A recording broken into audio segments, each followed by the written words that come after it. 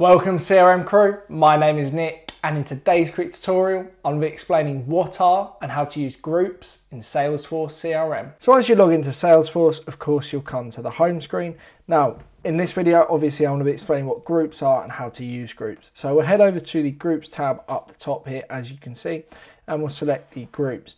Now groups are essentially a means of grouping, like it says on the tin, users inside of these inside of the Salesforce system.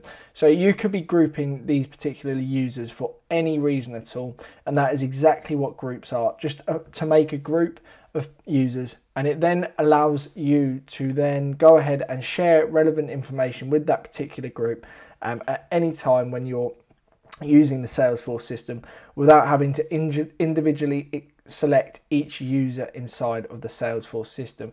So grouping is just a quick and efficient way of managing a group of users to probably share information out of most things, but there are instances where people might use groups for entirely different reasons, work related but outside of the Salesforce system.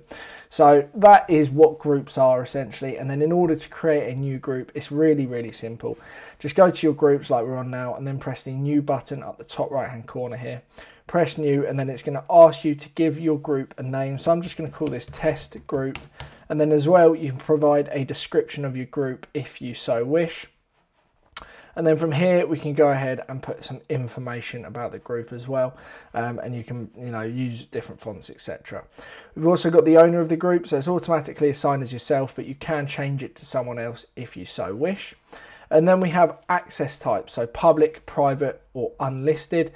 If you're an admin you'll be able to set it as public, however if you are not it will just be private and unlisted as your two options. Now of course unlisted is where you share it, private is where it's private, and then public anyone can join the group of course. And then below here, so I'll just set this to public as an example, and then we can archive it. So if you're no longer using that group you just come on here to archive it.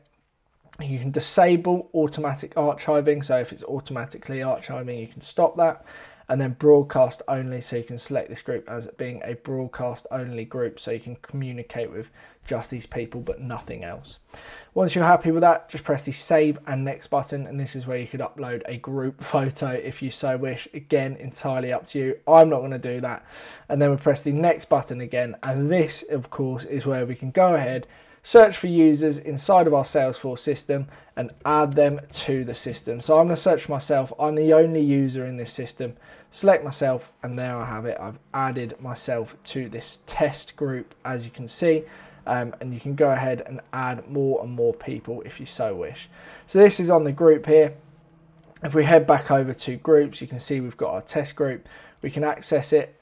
And again, like I said, you can go add files, you can manage the members, you can add more members if you so wish. You can see the members already here, and it's like an area where you can chat about information. You can see the engagement, membership, things like that as well. So it's kind of in a sense like a Slack channel, like a really basic Slack channel. You can post information, post attachments, make announcements, you can do polls as well.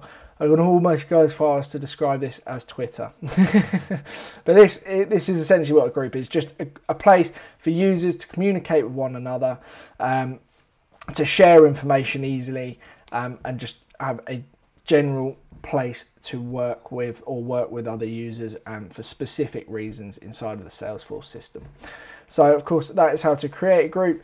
If you do need to edit any information, just go onto the groups tab at the top, use the drop down menu on the right hand side and press edit group, and this is where you can change any of the information.